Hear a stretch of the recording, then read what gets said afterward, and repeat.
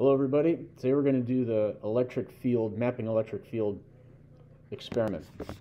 And so what I've got set up here is a voltage source, and here's a little pan of water. You can see the water there.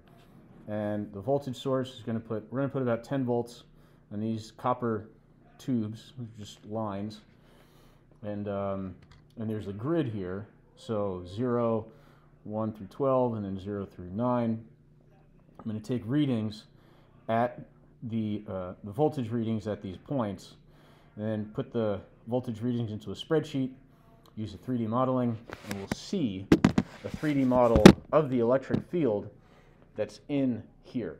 And you can, the spreadsheet that I have loaded, be able to see the equipotential lines, etc. So I'll get started and I'll read off to you the voltages as they are, as I'm recording them. So I'm going to turn this on.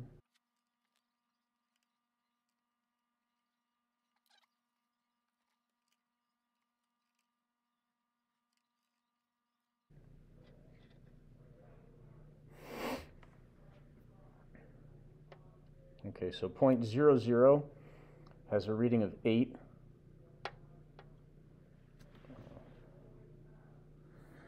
Going across, so 10 has a reading of 8.3, 20, 8.6, 30, 8.9, 40, 9.1, 50, 9.3, 60, 9.5,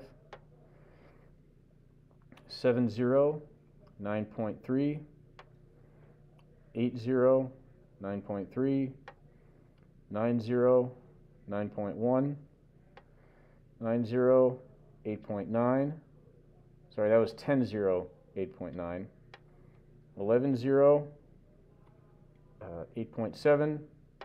12, 8.4. All right. And 0, 1 is 7.8. 1, 1 is 8.1. 2, 1 is 8.3. 3, 1 is 8.8. 4, 1 is 9.3. So still row 1. And 4 is 9.2. 5, 9.4. 6, 9.4.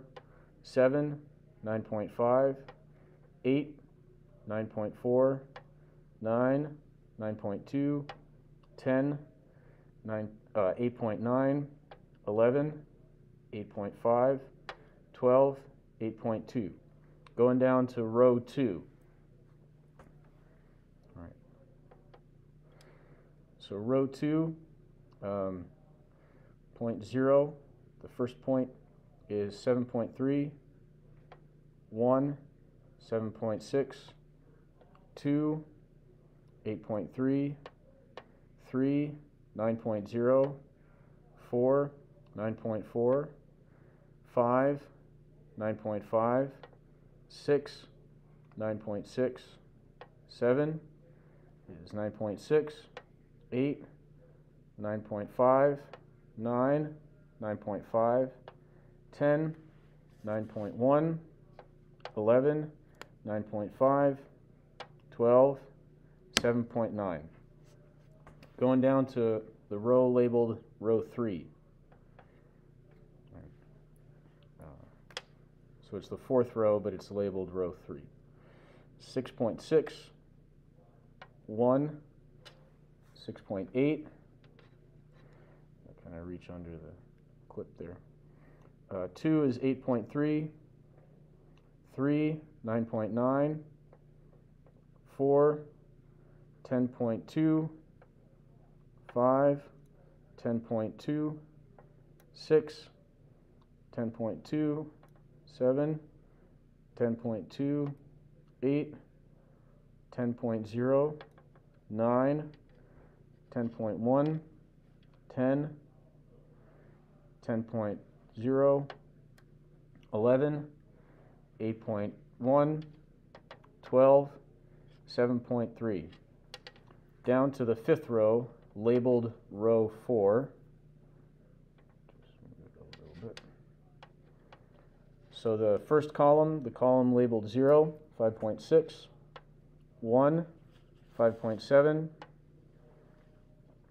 2, 5.9, 3, 6.7, 4, 7.1, 5, 7.1, 6, 7.3, 7, 7.1, 8, 7.3, 9, 7.1, 10, 6.9, 11, 6.5, 12, 6.4.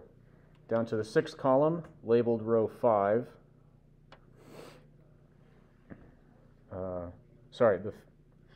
The sixth row, labeled row 5. First column, column labeled 0, is 4.6, 1, 4.4, 2, 4.1, 3, 3.9, 4, 3.8,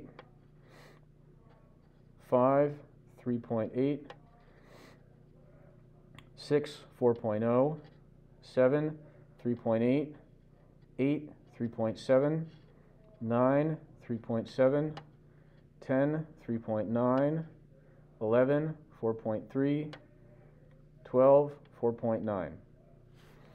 Down to the seventh row, the row labeled row 6.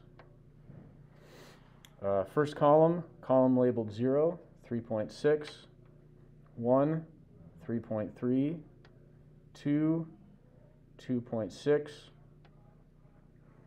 3, 1.2, 4, 1.1, 5, 0.9, 6, 1, 7, 0.9, 8, 0.9, 9, 0.9, 10, 0.9, nope, 0.9, 11, 2.7, 12, 3.7. Down to the eighth row, the row labeled as row 7. First column, column 0, 3.0, 1, 2.7, 2, 1.9, 3, 1.2, 4, 0.9, 5, 0.8, 6, 0.7, 7, 0.8, 8 is 0.9, 9 is 1.1, 10, 1.6, 11, 2.4, 12, 3.1. Okay, the ninth row, the row labeled row 8, second to last.